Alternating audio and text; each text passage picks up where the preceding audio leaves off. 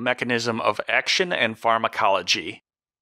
The mechanism of action for Abilify, it is a quinolinone, not to be confused with a quinolone. So Abilify is a quinolinone antipsychotic agent with affinity to dopamine and serotonin receptors. It is a partial agonist at the D2 and 5-HT1A receptor. It acts as an antagonist at the 5-HT2A receptor. The level of affinity is as follows. There is a high affinity for D2, D3, 5-HT1A, and 5-HT2A receptors. There is a moderate affinity for D4, 5-HT2C, 5-HT7, and alpha adrenergic and H1 receptors.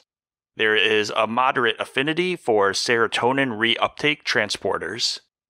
The absorption of aripiprazole, intramuscular extended release absorption, is slow and prolonged, and oral is well absorbed. The metabolism, it is hepatically metabolized via the CYP2D6 and CYP3A4 pathways. Excretion, 55% of the drug is fecally excreted, 25% of the drug is excreted through the urine. Onset of action is between 1 to 3 weeks.